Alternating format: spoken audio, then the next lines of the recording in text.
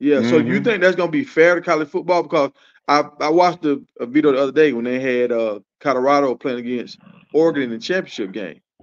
Okay, 2, 3 years from now, when Oregon can spend more money than anybody else in the country, how would the Colorados and how would the Arkansas compete?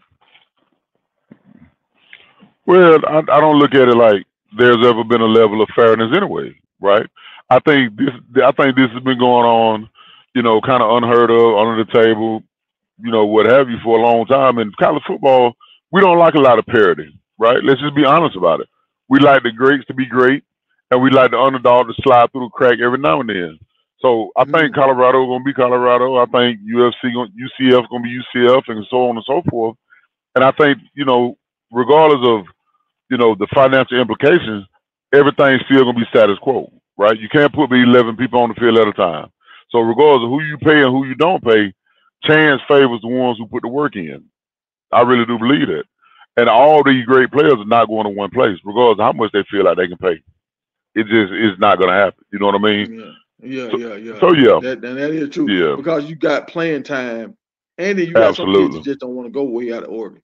I don't care Right, how many right, uniforms y'all got. I don't want to play in Oregon. right, right. Especially when you can, if you from South Florida and you talking about, oh well, I'm a 4 star, or it can give me, I don't know, 600,000, wherein Miami can give me 400. I mean, it's not a conversation, right?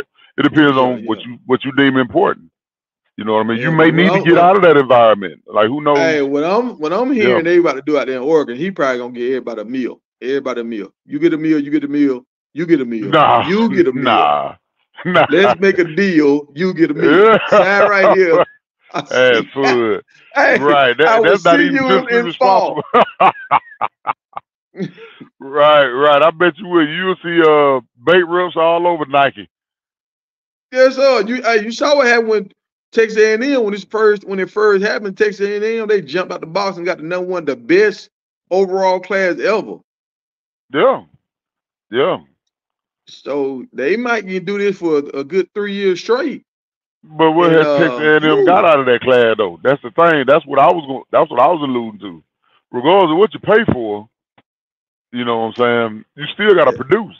yeah. Now, but we talk about this. Jimbo Fisher was going through a lot, man. That man had a mood out there. His ex-wife was dealing with a player on the team. Listen, man. Listen. We talking about players.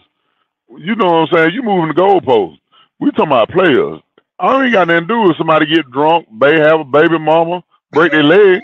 We just talking about players.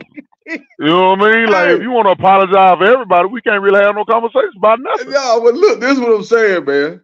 Okay, All right, now to your point, that's right. true. If when you start paying guys and guys coming for the money, they really not buying into your program. They just come to get that check. That's a fact. Yeah. So that it could create a problem in the locker room because people just there to really floss and shine. They not really there to put in the hard work and be great. But at the same time, I've seen some of the guys that Coach Lennon recruits. He recruits dogs. From what I'm saying, he recruits like the Cowboys. He recruit big athletic guys that just like monsters.